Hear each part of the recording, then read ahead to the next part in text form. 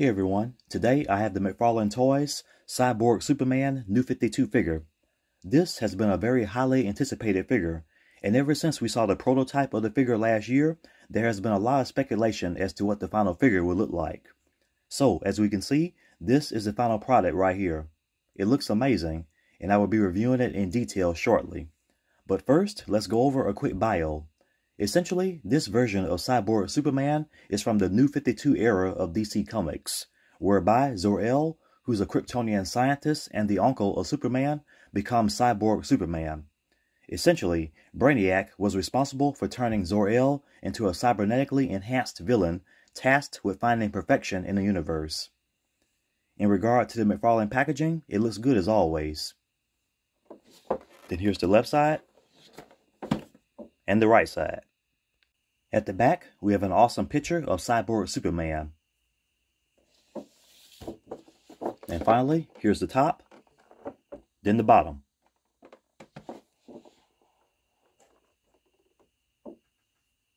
Alright, so this head sculpt looks very dope. As for the facial details, the flesh portions cover a little over half of the face, and the rest of it is cybernetic.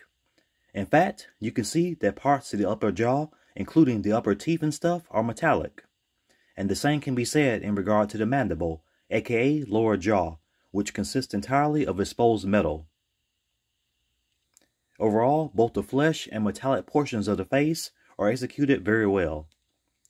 Furthermore, the red eyes are a sinister red color, and there's a vertical line on each side of the face.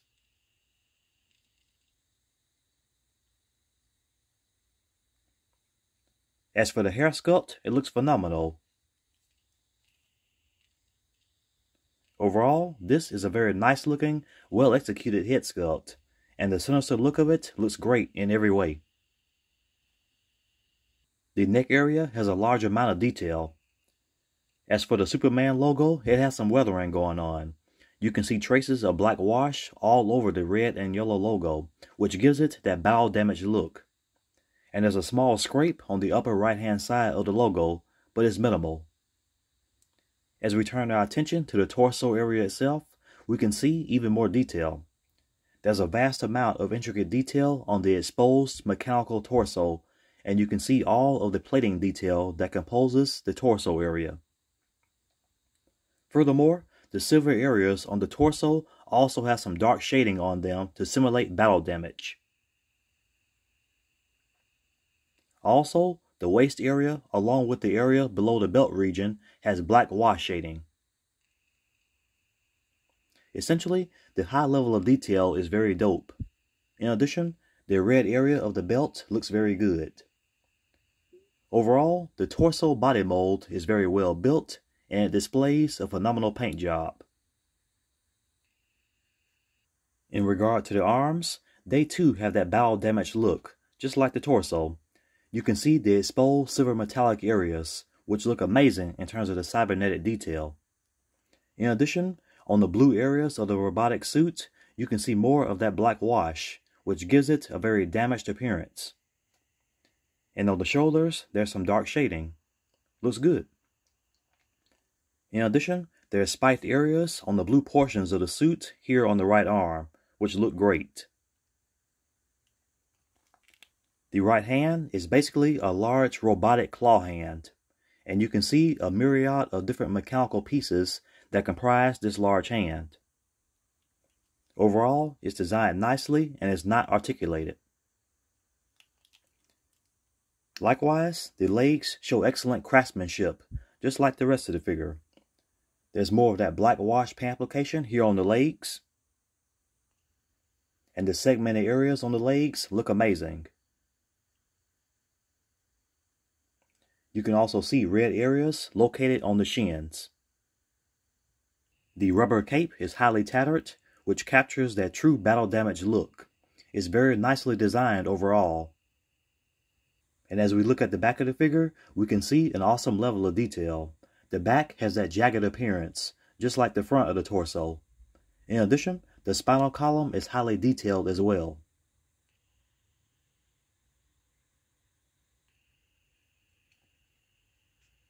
As for the accessories, here's a collectible trading card for him, with his bio at the back.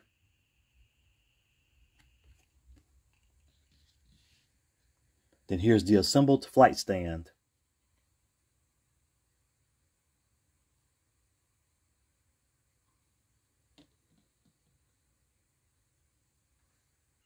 And now we'll begin looking at the figure in a series of poses.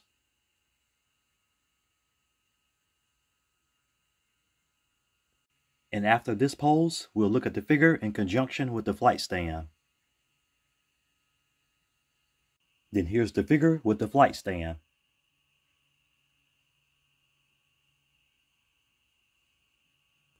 And here's another view of him.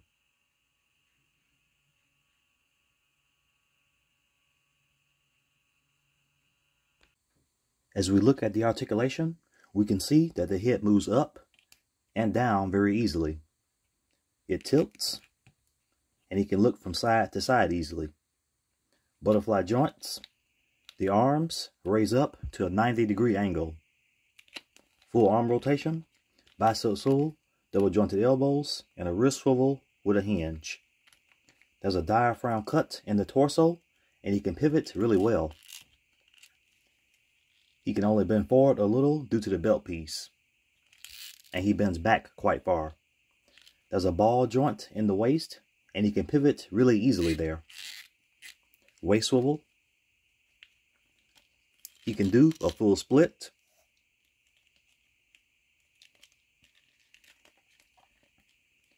The legs kick out forward very far, and they go back very far. Really good. Double jointed knees, and the lower legs bend back that much. The foot is on a rocker. The foot goes up that far. It goes down that far. Ankle pivot, and the front part of the foot goes up. So to conclude, Cyborg Superman looks phenomenal. This figure did not disappoint at all. Essentially, everything about the figure looks great. As we've seen, that head sculpt is amazing, as the red robotic eyes are intense, and the half flesh, half robotic design of the head sculpt looks dope, as it emits a very foreboding look. Furthermore, the battle-damaged robotic body with the tattered design looks phenomenal in every way. Another thing I like about the figure is the claw-like right hand, as it just exudes a sinister and powerful look. As for the articulation, the range of movement is very good. Overall, McFarlane Toys really did their thing with this figure, as this is a very solid release. Cyborg Superman looks awesome, as the figure's design fully captures the sinister, mechanized look of the villain. Thanks for watching. I hope you all enjoyed this video, and please leave a like and subscribe.